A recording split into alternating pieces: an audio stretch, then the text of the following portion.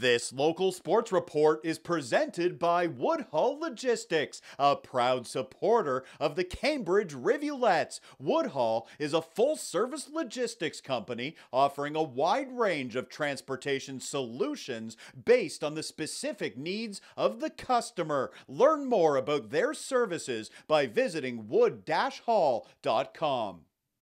The Cambridge Rivulettes returning to home ice at the Galt Arena Gardens. The Rivs facing the Whitby Wolves on Friday night in U22 women's hockey. Opening period, the Rivs of the power play. Reese Reed is at the point, she fires. Lauren Lyons is there for the stop, and she hangs on for a whistle. Whitby would kill off the penalty. Second period now, Whitby opens the scoring on this play. Kyla Kenyon is on the near side, and her shot bounces in. That's a power play marker.